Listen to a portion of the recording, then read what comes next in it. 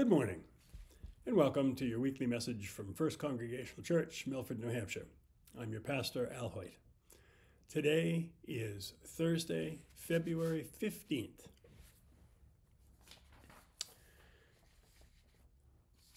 If you are one of those who contributes to the greeting, your articles are due today. At 7:30 this evening will be choir rehearsal. And I encourage you, if you're interested in joining us in the choir, come on down and give it a try. We have a lot of fun in rehearsals, and we have a lot of fun together pretty much all the time.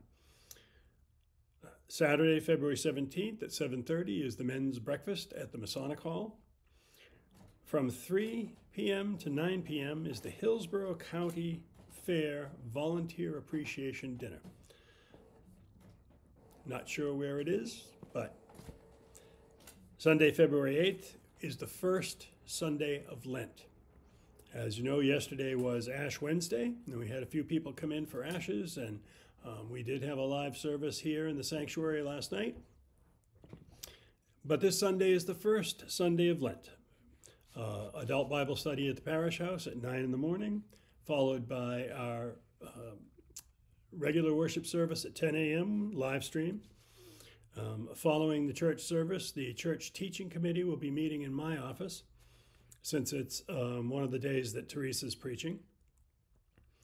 Following the church service, the Board of Christian Education will be meeting in the parish house and during coffee hour.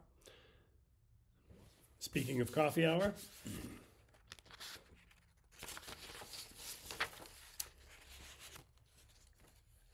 coffee hour and February potluck sign up. As for coffee hour, please sign up to help host and donate snacks. The sign up sheets for all coffee hours between now and the end of June will be out until on Sundays, and the sign up sheets are always on the refrigerator in the main kitchen at the parish house. If you have any questions, please contact Carol Whittier. We need sign ups for the potluck. February potluck theme is dishes from where you have traveled. I forgot to sign up, but I'll be making a Guatemalan dish called jalichas, which is a shredded beef with a tomato and pepper sauce. So I hope to see many of you there. Altar flowers are needed. Please sign up for altar flowers.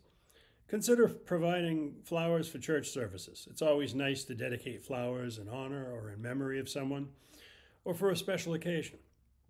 Contact Carol in the office and let her know when you want to provide flowers.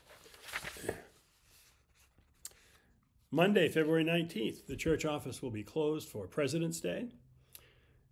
Tuesday, February 20th, from 6:30 to 9, the Sauhegan Valley Chorus will be rehearsing in the sanctuary. Wednesday, February 21st, will be the first of our Lenten soup and bread suppers. And then followed immediately by the Lenten Bible study. At 7:30 on Wednesday will be the Board of Trustees meeting. It's a hybrid meeting, and the link will go out that afternoon.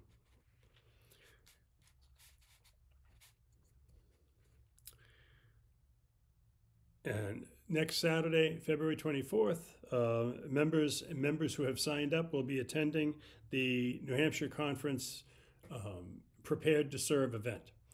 I'll be attending, several other people will be attending, some virtually and some in person. And then that afternoon on February 24th, we have a wedding in the sanctuary. Always a good time. Always enjoy doing weddings.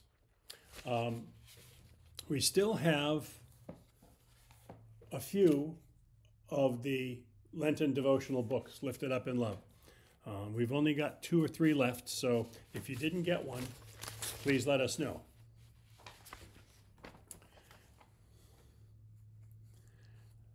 So yesterday, in the daily devotional, Vince Amlin, who is another writer that I really, really enjoy, posted a daily devotional called Can You Keep a Secret? Of course, it was for Valentine's Day, so and Vince quotes Matthew 6, verses 5 and 6. And whenever you pray, do not be like the hypocrites, for they love to stand and pray in the synagogues and at the street corners so that they may be seen by others. Truly, I tell you, they have received their reward. But whenever you pray, go into your room and shut the door, and pray to your Father who is in secret, and your Father who sees in secret will reward you."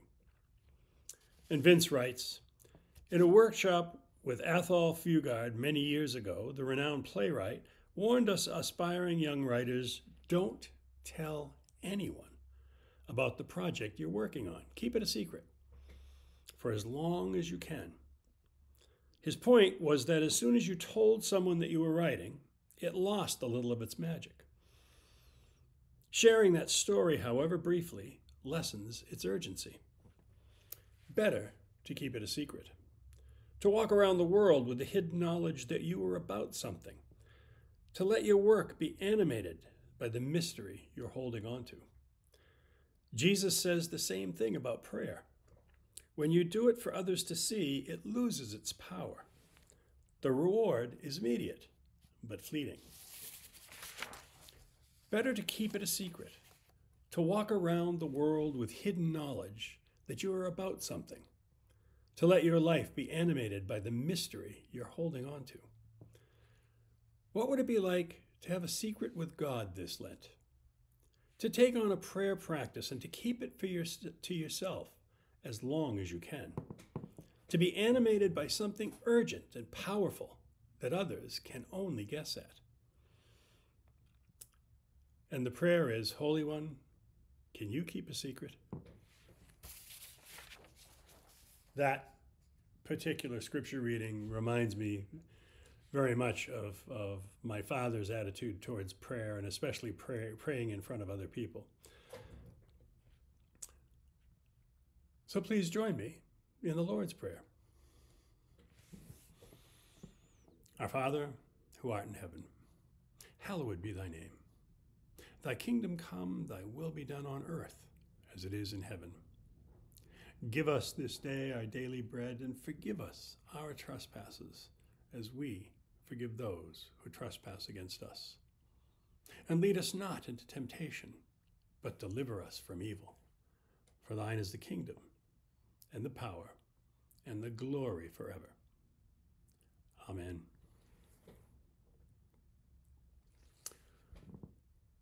So we're getting into our very busy Lent season. I hope that you'll participate. I hope you'll spend some time with the devotional. I hope you'll spend some time thinking about what Lent means and thinking about what Lent is and anticipating moving forward and moving into the season of preparation for the resurrection.